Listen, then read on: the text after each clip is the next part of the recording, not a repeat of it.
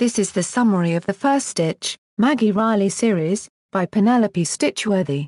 In the first stitch, the first of the Maggie Riley 3-book series, neighbor and knitting instructor extraordinaire Mrs. Swanson imparts the magic of knitting to best friends Maggie Riley and Becky Rose, both age 11.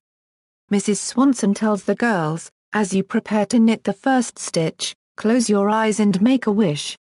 Wish for something good, either for yourself or for someone else. For just as the first stitch sets all the other stitches in progress, the first wish opens the door to all the other wishes that are deep in your heart. She also tells the girls, knitting will help you solve mysteries. That's because there's an answer hidden in every stitch.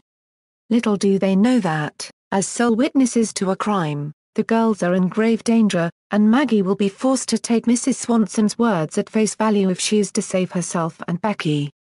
Gripping suspense appropriate for young readers ages 7 to 107, and for anyone who loves knitting. For more hobbies and home book reviews visit www.homebookmix.com.